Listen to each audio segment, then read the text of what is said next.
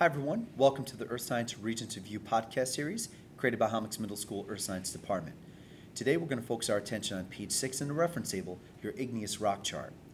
Now your igneous rock chart, there's a couple different components here in terms of how to read this chart. There's a lot of information that you need to be able to grab out of this.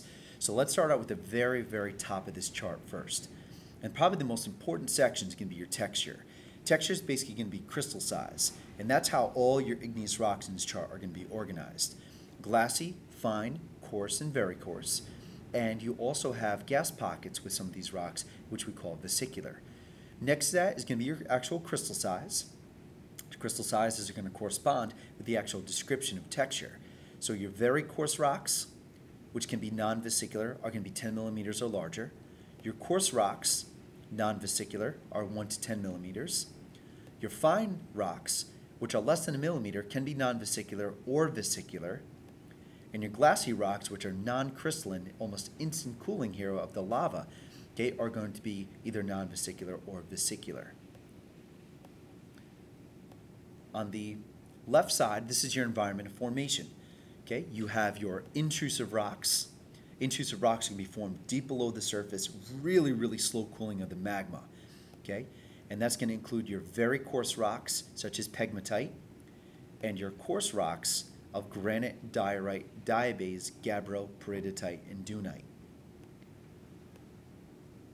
Above that, you have your extrusive rocks, and that's going to incorporate your fine rocks of rhyolite, andesite, diabase, and basalt. You notice diabase actually has both characteristics. Remember, extrusive rocks are your volcanic rocks. They're going to form very quickly through the solidification of lava, so your crystals are going to be really teeny tiny, and sometimes in some cases you don't have any at all. You also can get some fine rocks that are also vesicular. So you have vesicular rhyolite, vesicular andesite, and vesicular basalt. They're going to be fine with gas pockets. Above that are going to be your glassy rocks, instant cooling of lava. Pumice and scoria are glassy with gas pockets. Obsidian and basaltic glass are glassy without gas pockets. Okay?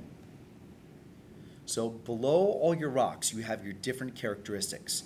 Color, left side of your chart are light, right side of the chart are dark. Left side of the chart have a low density, right side of the chart has a high density.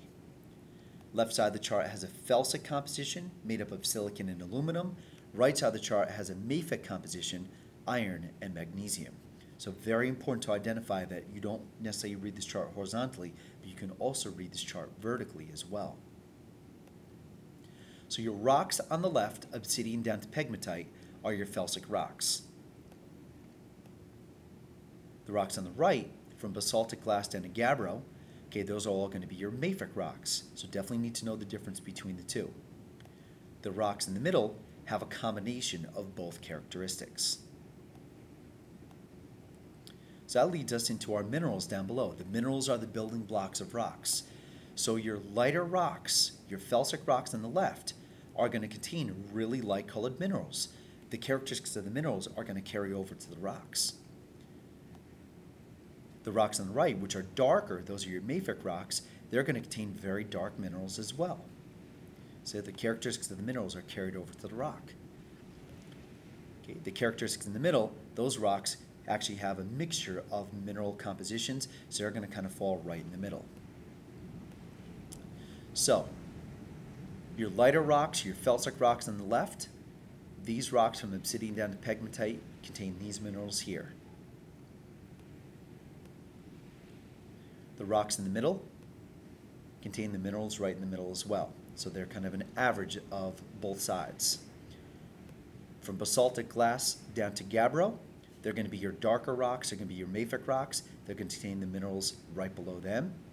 Peridotite is kind of special because it's only made up of 2 minerals. And then dunite is even more special because it's monomineralic. It's only made up of 1 mineral, olivine. Now you'll notice each one of your minerals has a different pattern, and those patterns are going to be characteristic based upon where they're going to be found. So the patterns on the left are only found in the rocks on the left. The patterns on the right, those minerals are only found on the rocks on the right, and so on. So if we're going to actually go through and try to identify some of these rocks with characteristics, granite, for instance, is going to be intrusive. Granite is coarse-grained, so big crystals, slow cooling. It's going to contain the minerals directly below it, which means that it's lighter in color, lower density, and a felsic composition. Obsidian, extrusive, really quick cooling because it's glassy in nature.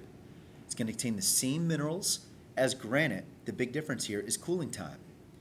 Okay, and again, that's going to be a lighter rock. Even though it appears black, it's considered a lighter rock because in real thin sections, obsidian appears completely clear, lower density and a felsic composition. And then finally, we'll just take basalt, for instance. Basalt is extrusive, quick cooling, because it has small crystals. Okay, it's going to contain the minerals directly below it, and it's going to be a mafic composition. So I hope this helps out. Really make sure you know how to read your reference table, especially your rock charts. Rock charts, you get a lot of information.